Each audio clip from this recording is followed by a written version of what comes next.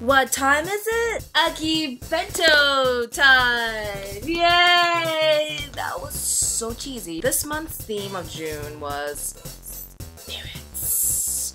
Let's begin it. Bleach figurine. It says, yes, anime. Shonen Jump Bleach. Khan.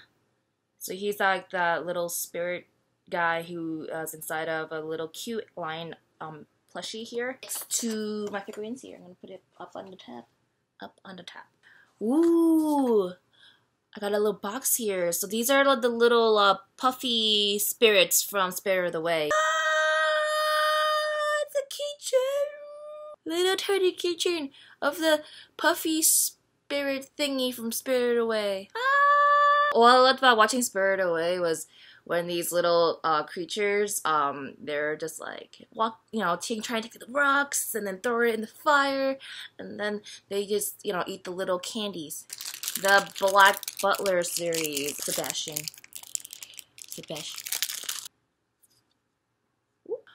I'm one hell of a butler. If you haven't seen the series of the Black Butler, I guess it's like pretty much a fan service for the girls. Even though they don't really do anything together with the butler and his master CL, people you do a lot of fanfics, and we hook them up together. Yeah, AKIBENTO exclusive.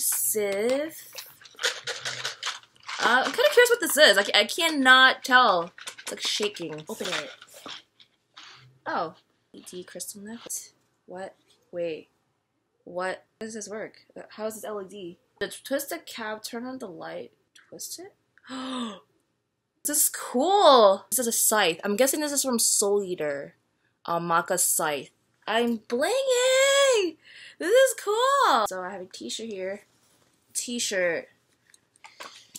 Spirit Reaper. And you have Maka. And then in the backdrop or the background of her silhouette is kind of like this galaxy kind of pattern. It reminds me of the opening song. First watch the opening, it just got me so pumped up. You have all these characters popping up. In terms of the graphic, it was it stood out so much. It was very poppy. The colors were very solid. The line work was very clean and crisp. It's just so much kick-ass action scenes. It's really cool to watch. Date Alive? Or Date Alive? I don't even know how you pronounce it. Over here of all the characters, the female characters. Here. The group. If you look inside, you have, like a normal notebook. You have, in the little corner page, the characters. And you have another character here. I never watched this anime, but judging by all these female characters, this is definitely one of those fan service anime, isn't it? Or at least a harem or something. Spirit AKIBENTO. Yeah, I'm not sure what this spirit is, but this is a spirit from Spirited Away. I forgot the character's name, but the character from Hero Academia. And it's a very cute character too. Again, the YouTuber Roger Bass. Okay, I guess I'll check him out. Spirits. Ooh. I kind of expected more of something supernatural. I'm just saying AKIBENTO, but Yu Yu Hakusho. I'm not just saying it because Yu Yu Hakusho is my favorite anime or anything, but just Spirit Detective, Spirit Gun, Spirit Sword. Anime kind of brings up a lot of the spiritual kind of themes, and it's not necessarily what, for me personally, this is how the spiritual things will look like, but it's kind of fun to picture. It's it is an adventure. It is something kind of interesting and cool. You see a lot of action. It kind of leads people into this world where they don't imagine to be in. One example, Bleach. Ichigo is a regular high school student, didn't think much about it until he was sucked into this kind of spiritual, battle between the Shinigami, the Reaper, and the Hollow, the creature, the evil, dark creature. So it's just kind of showing my stuff. God just brings me into a place where I don't expect. It's a lot of times where it's super inconvenient, or it's a lot of times where it's just whoa, what just happened? I didn't even expect this to happen. It's crazy because it ends up becoming this whole little adventure, or it's kind of, for me personally, a journey. Similar to Ichigo, it's just whoa, what happened? And then it's, oh, whoa, like, this is real. Like, it's, like, real for me. I think when you find what's real for you, what your truth is, it's just, like, it becomes this whole new perspective. You become open to this new world. It's kind of like this another realm that you don't see. One of those things people, it's a lot of people just miss by. Like, even for me, like, I'm like, oh, maybe it's too good to be true. It seems imaginary. It's not real. A lot of people bypass it. It's so easy to do that, and the good reason, because it's one of those things you can't see physically.